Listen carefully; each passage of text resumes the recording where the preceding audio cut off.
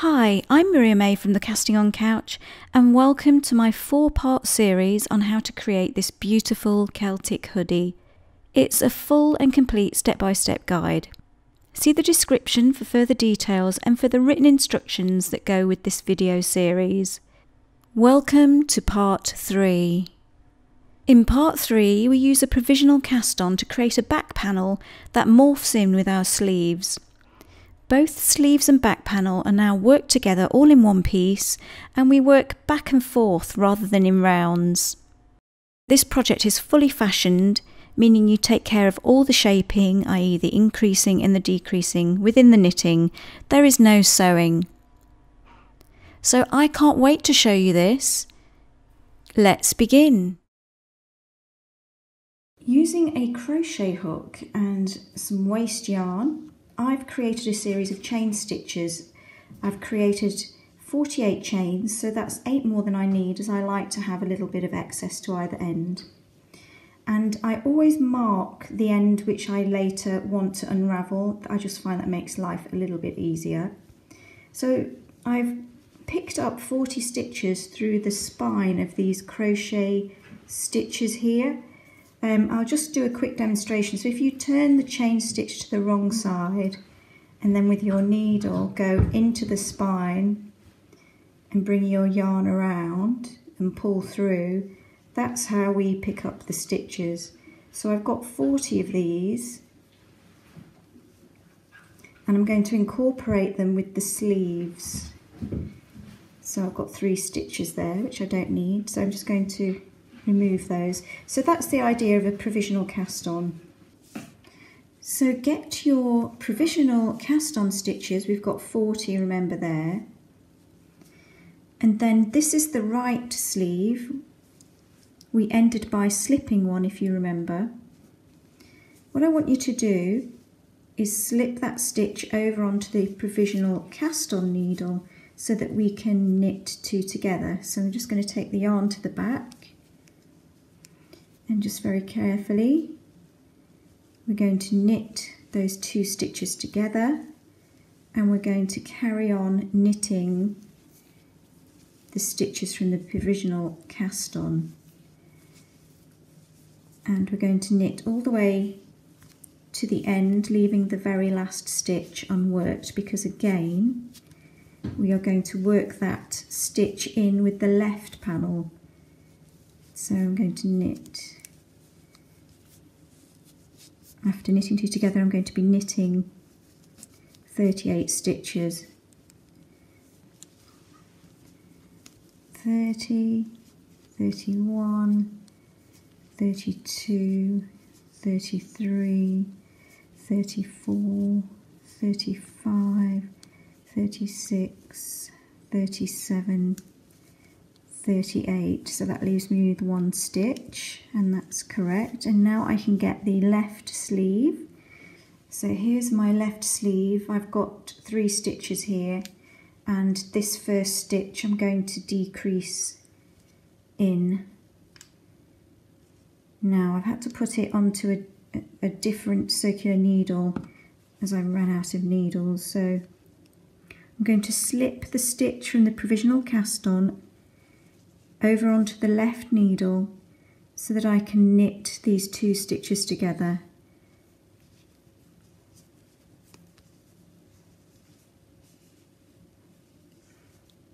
And let's tighten this up a little bit, and then I'm just going to carry on what would be around 16, wouldn't it? So I'm just going to carry on with the balance of the pattern. So I would be purling 2 and then knitting 4, 1, 2, 3, 4, and then purling these stitches here, 1, 2, 3, 4, 5, 1, 2, 3, 4, 5, and then we've got some 4 stitch right crosses to do here, so I'm just going to use this little skinny needle here to do the cabling. So we're going to slip 2 stitches onto a holder and place them to the back, and then knit 2,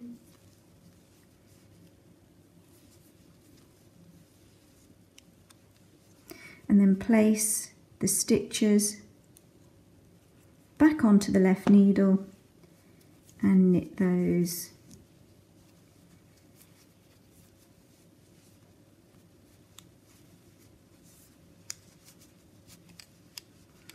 Next, purl 2,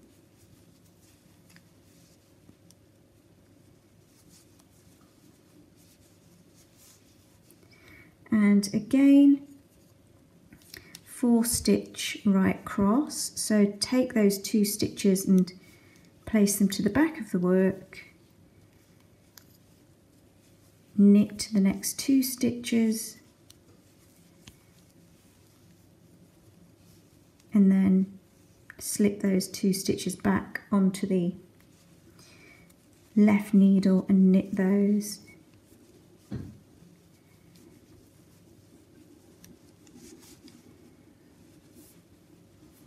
And next, purl 2,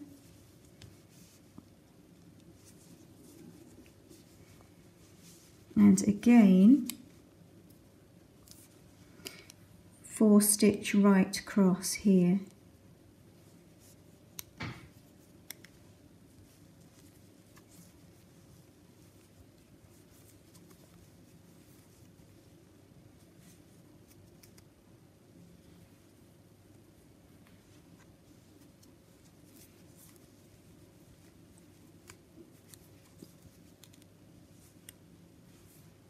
And then we've got 5, 1, 2, 3, 4, 5 purl stitches.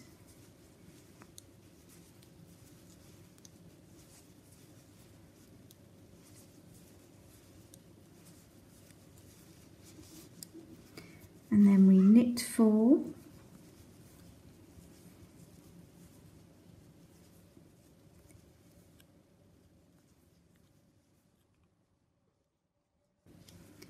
And then purl 4 at the end. 1, 2, 3, 4. So that's the sleeves now incorporated in with the back panel. And we are now going to work the main Celtic repeat pattern back and forth this time. So this will be row 1 of the back panel. So a wrong side row, we're going to knit 2 to begin with, and we are then going to pick up this little bar that lies in between the 2 stitches, and then I want you to bring the yarn to the front, and I want you to purl through the back of it and create a new stitch. Like so. Take the yarn to the back and knit 2.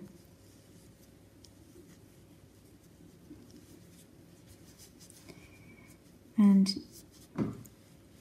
from here on in we are maintaining the flow of the pattern, so we're going to purl 4,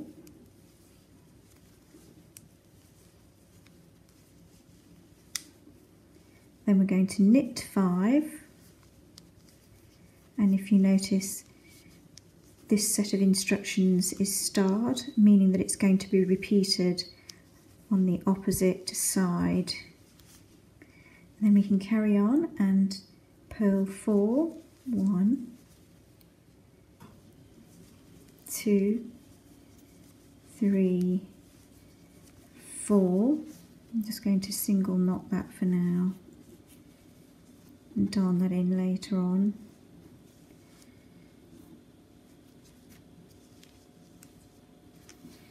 And now we have 2 sets of this. So after knitting 2,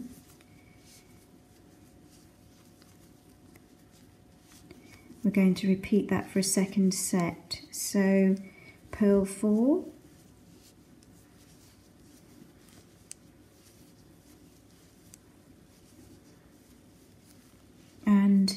knit 2,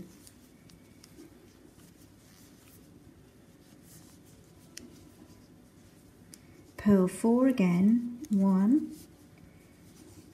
2, 3, 4, knit 5, 1, 2, 3, 4, 5, and then purl 4,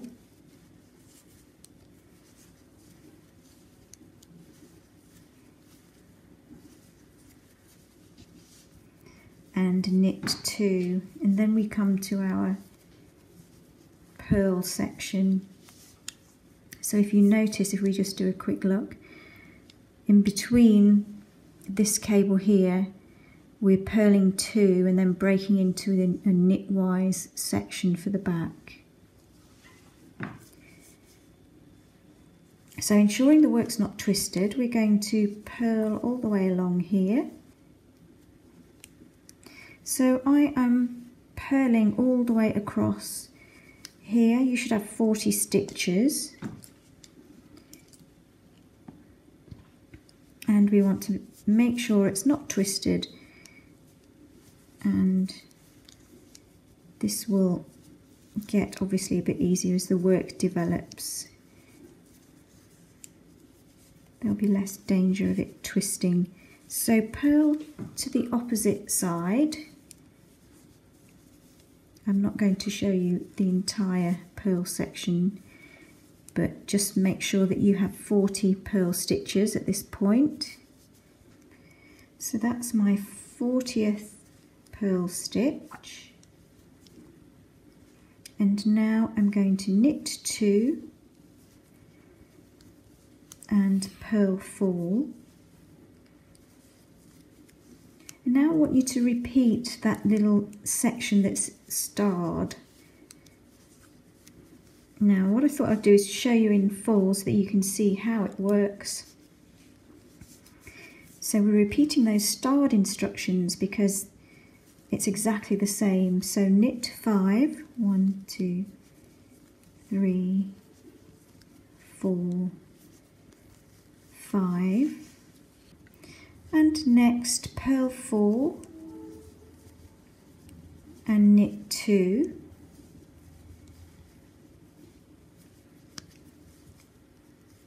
and repeat that for a second set, that little sequence. So purl 4, knit 2,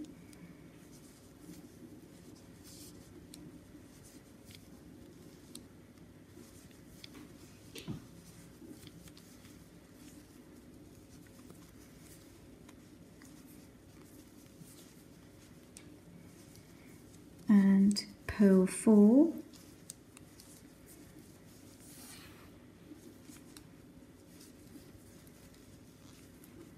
and knit 5.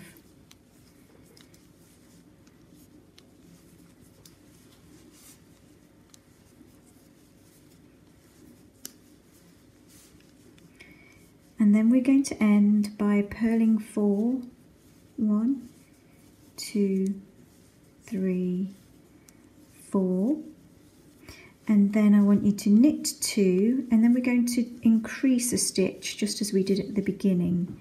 So I'm going to pull up the strand that lies in between the 2 sets of stitches here, and then I'm bringing the yarn to the front because I'm going to purl into the back of it. So I'm making 1 purlwise and then ending by knitting 2. So that's row 1. And now if we turn the work, we can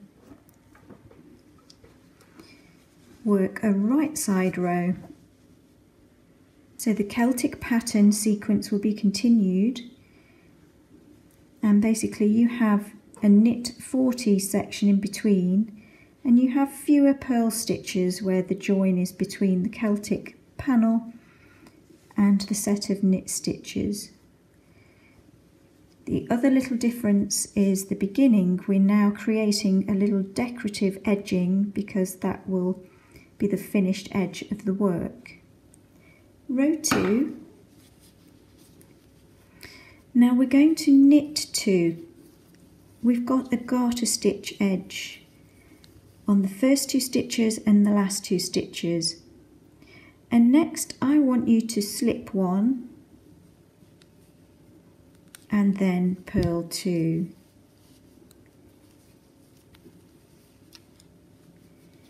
And next we're going to do a 4 stitch left cross. So slip 2 onto the cable needle and hold in the front.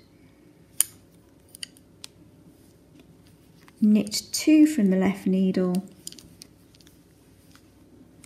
Slip your stitches back over onto the left needle and knit those.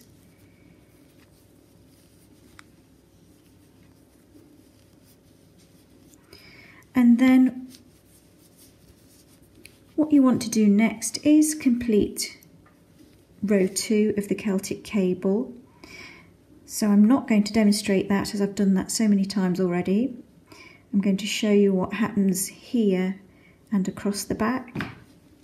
So I've completed row 2 of the Celtic cable, and I'm now going to do a 4 stitch right cross. So take 2 stitches and place them on the cable needle and hold at the back, and then knit 2 from the left needle and slip those stitches back over onto the left needle and knit those.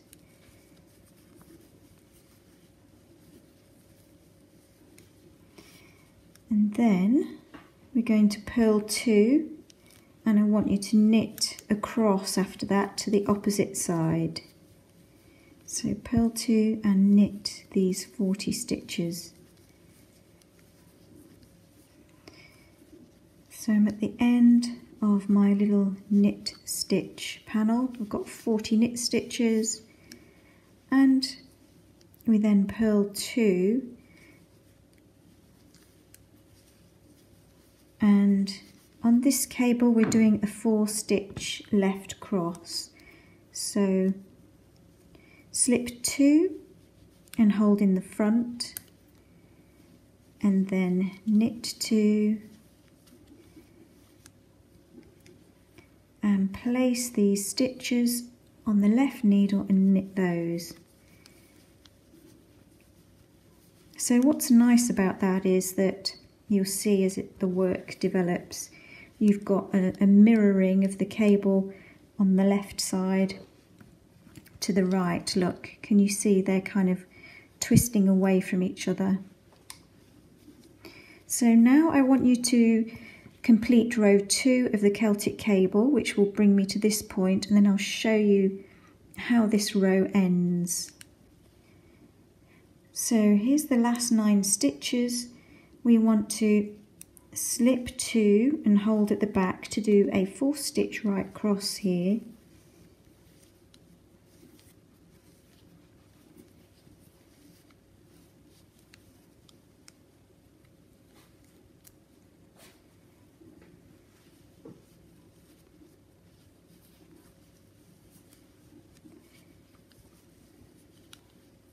And then we are going to purl 2 and then yarn to the back, slip 1 and knit 2 at the end.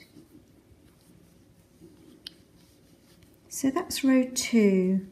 So I've jumped ahead a bit, but you can see that this is a knitwise inserted back panel, and then we've got our Celtic repeat on either side of that and our new selvage edge. And I want to talk about the selvages because row 3, to achieve the selvage edges, what you have to bear in mind is that on every wrong side row you would begin by knitting 2, purling 1 and knitting 2, and then you would continue the repeat. So you'd have to work the reverse of the Celtic cable and make sure that you maintain the pattern there.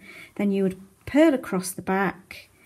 Again, another Celtic repeat here where you work the wrong side, and you finally get to the opposite selvage, where here you would knit 2, purl 1 and knit 2 to achieve the selvage edge. And then on the right side, the selvage is achieved by knitting 2 and then slipping 1, and you slip 1 knitwise, and that achieves this nice sort of slightly twisted slip stitch that decorates the edge here. And so you would knit 2, slip 1 knitwise, purl 2, carry on in pattern, and then when you get to the last 5 stitches, you would purl 2, slip 1 knitwise and knit 2. So I want you to bear in mind that the selvages need to be maintained, the Celtic cable pattern repeat needs to be maintained, bearing in mind you're working to and fro, and the knit section at the back is straightforward, it's just stockinette stitch. So with all that in mind, continue the main Celtic pattern for rows 3 to 16, finishing the 5th Celtic repeat, and then work the 6th Celtic repeat from rows 1 to 7. On row 8, we begin the back raglan shaping, and as you can see here, I've skipped ahead so that I can show you the overall impression of what we're aiming for. From row 8, we're going to be decreasing up to a point where we're only left with 10 stitches across this knitted back panel. We're going to do a slip slip knit that decreases 1 stitch with a left lean. Before I do that, I'm going to knit my first stitch as the decrease occurs on the 2nd stitch. And now, in order to do a slip slip knit, you want to slip 1 knitwise, slip a 2nd stitch knitwise, and then with the tip of the left needle go into the fronts of those 2 stitches and knit them together, and that's a slip slip knit. And that's what I've done on this back panel here to get that decorative shaping. Let's knit 2 together. Now I've worked knitwise to the last 3 stitches of this little back panel, and I'm now ready to knit 2 together to create the raglan shaping. With your right needle, go into the 2nd stitch, followed by the 1st stitch, so you're going to be knitting 2 stitches at the same time. So ensure the yarn is to the back of the work and knit those 2 stitches together.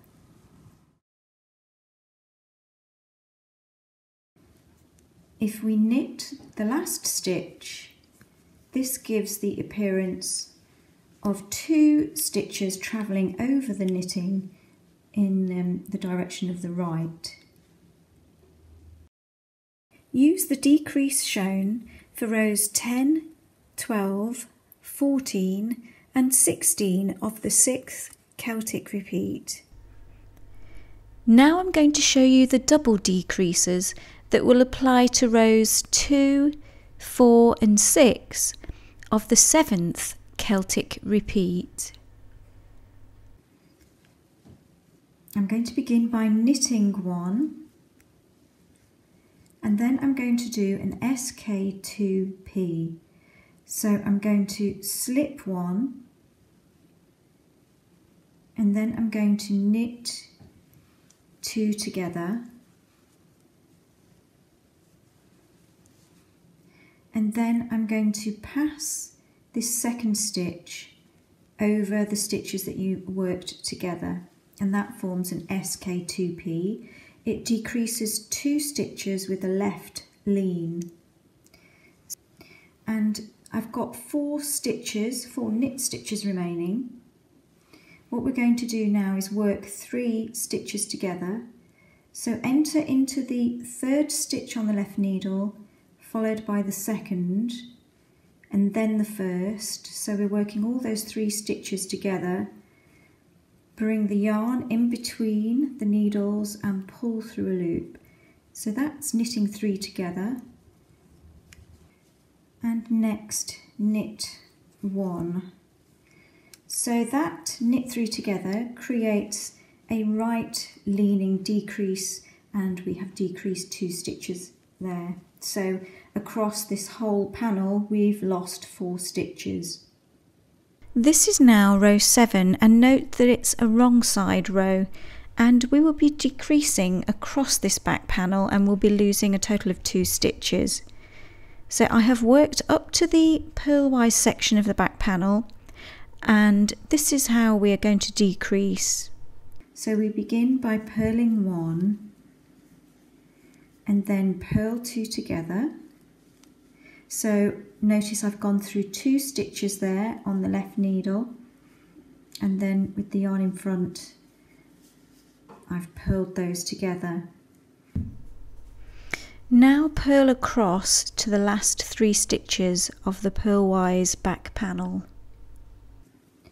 And we've got 3 purl stitches remaining, and the next decrease I'm going to purl 2 through the back of the loop, and what that means is you enter into the second stitch from the back. So I don't know if you can see that there. I've got the second stitch followed by the first through the back like so, and then I'm going to purl those together. So that's a purl 2 together through the back loop, and then I'm ending this purl section by purling 1. Now row 8 has a double decrease, just as rows 2, 4 and 6.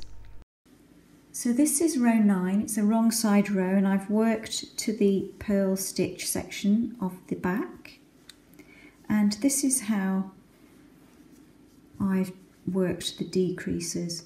So we begin by purling 1 and then purl 2 together.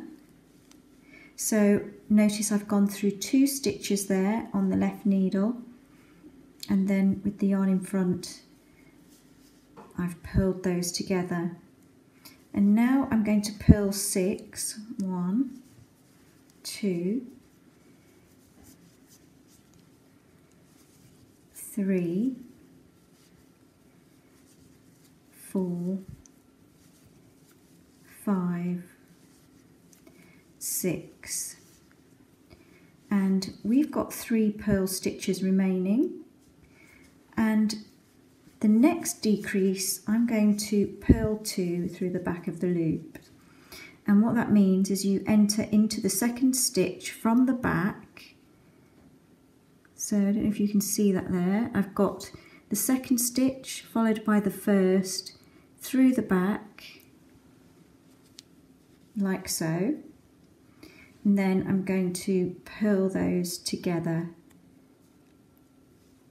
So that's a purl 2 together through the back loop, and then I'm ending this purl section by purling 1. With the back raglan shaping now complete, carry on working back and forth up to row 12 of the 9th Celtic cable repeat. Join me in part 4, where we will move on and create the hood shaping.